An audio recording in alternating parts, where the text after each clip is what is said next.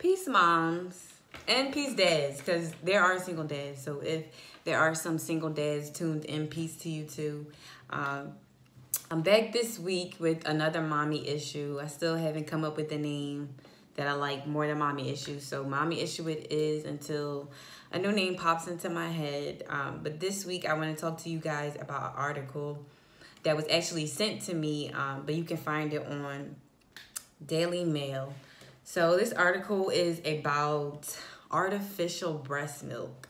It's a company called BIOMILQ that makes it.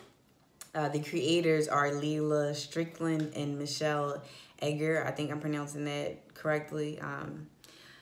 I believe it's Michelle who is a scientist. Leela did an internship for Bill Gates, who surprisingly is one of the lead investors in this, or one of the top investors, along with Mark Zuckerberg and Bill Gates. Now, those three names immediately when I read this article just sent chills through my body and like drew up red flags, because it's just like, if you're reading things that are going on, you know, Mark Zuckerberg and Bill Gates and Jeff Bezos pop up a lot with doing experimentation, you know, on things that I feel should not be experimented on, you know, i.e. breast milk. But anyway, these two women are, so when I was reading this article, just to put the disclaimer out, I was seeing red flags everywhere, but there were three like big red flags to me. So one of them was, again, that Bill Gates, Jeff Bezos, and Mark Zuckerberg were the top investors, which was very strange to me because all of these men are in technology. You know, they're not necessarily in humanitarian or women's rights, things like of that nature. So it was just kind of strange that they were the top investors, which was kind of actually scary, because when I continue reading, it was the way that they're coming up with this artificial breast milk is they are taking cultured mammary cells, and however they are doing this, they are getting the proteins that are in breast milk artificially. And that's what makes this BIOMILQ so much better. So the first red flag was that these three men were investing into something that literally is so far left from what they do. That was the first red flag. The second red flag to me was, again, this cultured cell. What does that mean? You know, you see that when it comes to vaccines and things like that, where they have these cultured cells or animal cells, or, you know, very weird things going on. Like, to me, cultured, either you're coming up with it in a lab or you're cloning cells, and either way, it's not the thing. It's not real breast milk. And so, you know, these cells are, whatever they're putting into us can be made of anything. I'm sorry, y'all, that's my dog making all that noise. But the third thing also that rubbed me the wrong way, or I thought was a red flag. So they posed this thing as this artificial breast milk that is supposed to be better for the environment, because the dairy industry is such a, you know, has such a negative effect on the environment, as we all know. You know, that I can't deny. That's absolutely true. There should be something out there. But when I started to research it, I'm like, formula that's dairy-based is only 10% of the dairy industry. You know, why are Mark Zuckerberg, Bill Gates, and Jeff Bezos donating $3.5 billion to a company that's working to create artificial breast milk to supposedly make the environment better by using less dairy, but yet we still have cheese and we still have, you know, milk. So I thought that was very strange, very weird. I do think that there is a seriousness to it as well, though. You know, I do think that there needs to be something where if you cannot breastfeed for whatever reason, but you don't want to give your baby formula, dairy-based formula, there should be some in-betweens. I agree. But this BIOMILQ, I don't know, it's just not, the cultured cells, these three, you know, billionaires investing in it, posing as clean up the environment, yet it's only 10% of the dairy industry. It all was red flags to me. More synthesized things in this environment, more things to inject chemicals in and put into our kids. So it's a no for me, but check out the article. I want to know what you guys think, or ladies think, and guys. I got to be including my guys too, but read the article. Let me know what you think. I thought it was weird, and again, it's a no for me. So, yeah. So this week, I wanted to talk about Sunny's hair and skin regimen because that also has been a journey as well. Sunny, like most babies, when she came home, we couldn't give her like the bath. We could wipe her down, but because of all of the new skin that was forming and all the dead skin that was falling off, they didn't want us to submerge her, and her umbilical cord was still attached. So we waited to give her a full bath until that fell off. Then once that fell off, I went right to Burt's Bees. So Burt's Bees, this is what I use. I couldn't find the lotion. But if you are familiar with the brand, they have original, then they have some scented ones. I use the original. That's what they advise, not to put any like fragrances or anything on the baby's skin at first. So I started with this, the shampoo and wash, and then the lotion. And Sunny's skin broke out so bad. And it actually broke out so bad to the point where I took a picture and I sent it to her doctor. And I asked her, you know, what is this normal? Is this something I should be worried about? And she said it was a heat rash, so that I shouldn't worry, but I should lay off of lotions because it was the summertime. I had her in April, so by this time it was like May.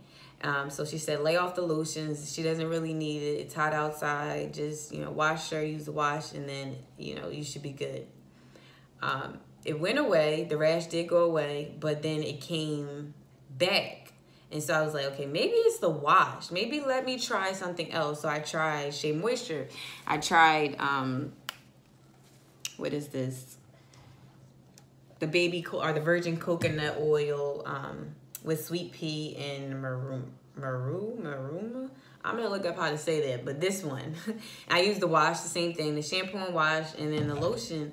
And I love the smell of it, but the same thing. And this time it actually broke out even worse.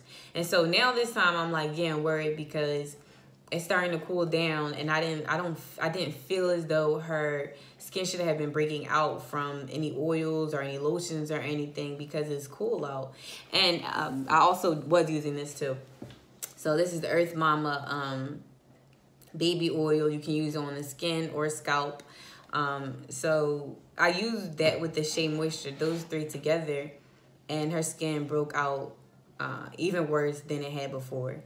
And so at this point, I'm like, it cannot be a heat rash. It has to be a reaction to something. So I decided to just do breast milk baths, which I actually put a picture up on Instagram a while ago.